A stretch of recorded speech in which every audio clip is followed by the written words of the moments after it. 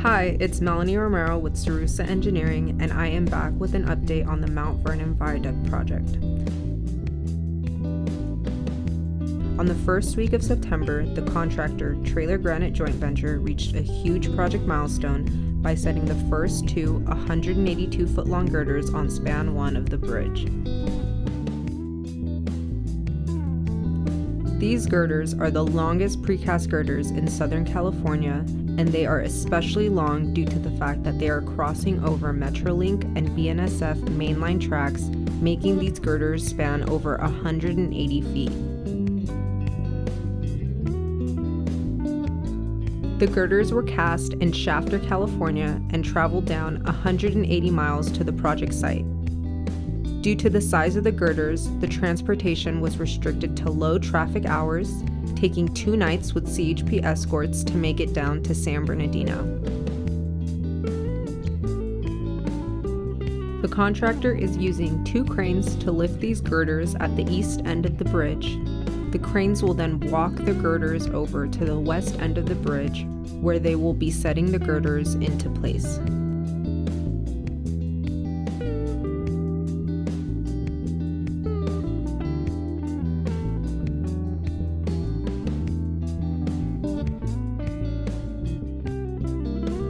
This bridge takes 2 different size girders for economical purposes.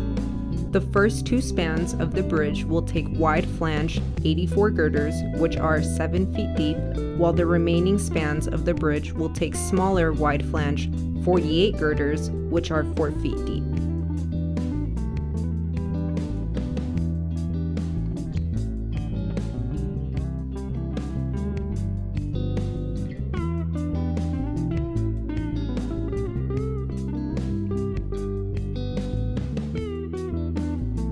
This project offers quite a few complexities since the bridge is over a rail yard with many active rail lines.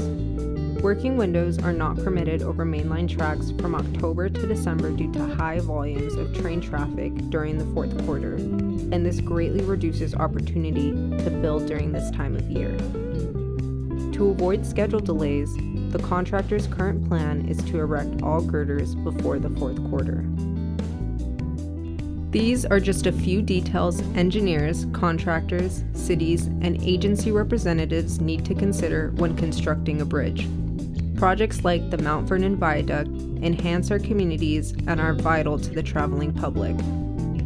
Thanks for tuning in to this update on the Mount Vernon Viaduct project.